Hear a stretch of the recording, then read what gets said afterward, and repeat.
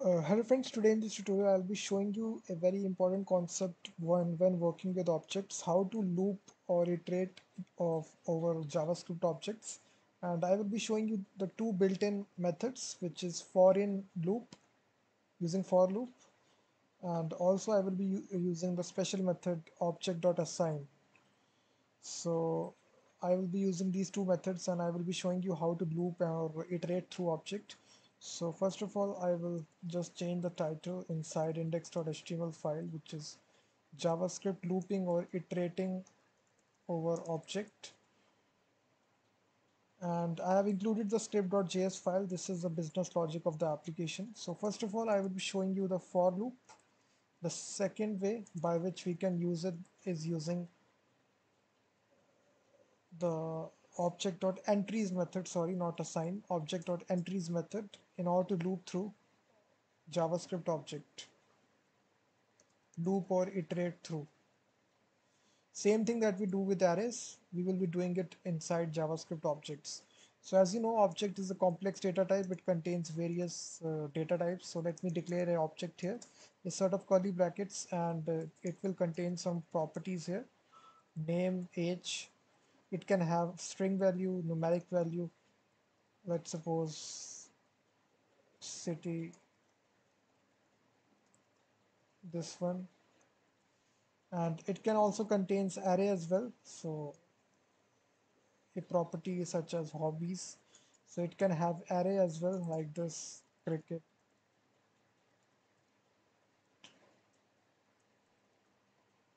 uh, programming, and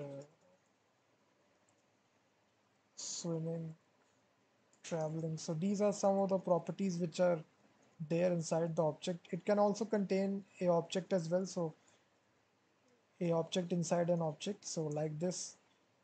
So we can have computer science 55. So this is a complex object. You will see it will contain string values, numeric values. It can also contain array as well. It can also contain a subset of object as well.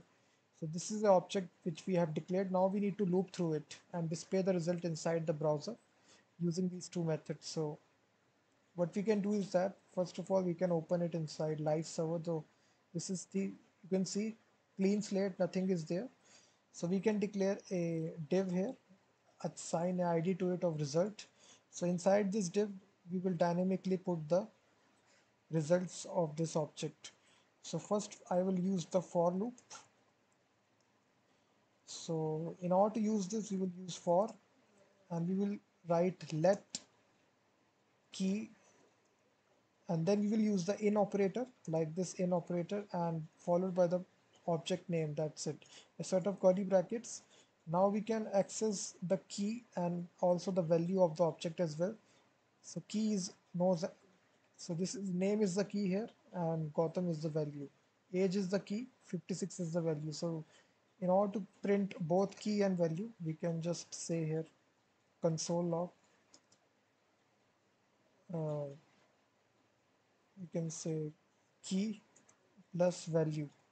So something like this. So if I check the console here, you will see it will print out. So it will say value is not defined. Sorry, this needs to be person. So we are accessing the individual keys, something similar to array here, like this. So if you see here, now it will show you name Gautam, age 56, city Delhi, hobbies, you can see. So now we need to print this result on the browser. So for that we can do here is that we can declare, we can fetch the result like this. We can use document.get element by ID. So we have declared a ID which is result here. We can see we have attached the ID, and also we can declare one other variable which is result, which is empty for now. So inside this for loop we can do here is that we can dynamically modify this in each iteration. So plus is equal to, so we will append this. So we can use template literal string here, so like this. So in this way we can put dynamic variables as well. So key has a value, So we can put the value which is person key. That's it. Now we need to attach this to DOM here. So for attaching it, we will use this special function which is append child. So result dot append, or we can also do this inner HTML as well. So that's it, which is equal to result. That's it. So if I refresh it, you will see name has value Gautam, age has value 56. So we can also do a break tag as well after each value. So it will appear it inside next lines.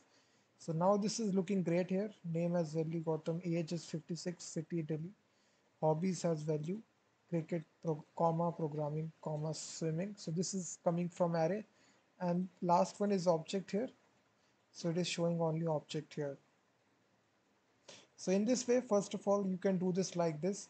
So if you want to get all the source code, I have given the link in the video description. So this is the first blog post link here, which is using the for loop in order to iterate or loop through object.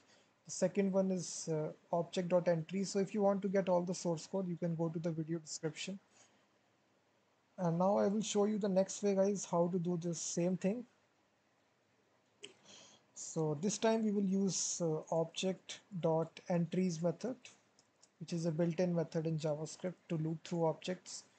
So similar, what we can do is that again we will use for loop here inside let, and we will write like this inside square brackets, which will be key comma value, and this will off, we will use off operator Object.entries, and here we will provide the object which is person, and then set of curly brackets. So in each iteration, we can automatically get the key and the value like this. So if I console log key plus value, you will find that if I show you, if I go to inspect element, so you will see name Gautam, age 56. Again, all these values are coming. So we can make another append this using template string. So key has value.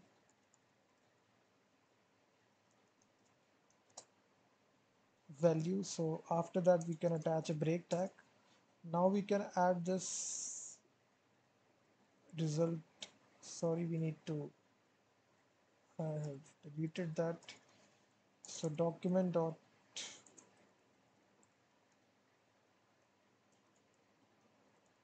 so also we need to declare this res variable, and we can attach this to the DOM. So result dot inner HTML is equal to res. So if you refresh it, you will see the same result coming again. Name has got value Gautam, age has value 56, city has values Delhi, hobbies has value this. So in this way, you can iterate through complex objects in seconds using these two approaches that I've shown you. So whichever approach you like, you can decide. All the source code will be there inside video description. So I will be seeing you in the next video.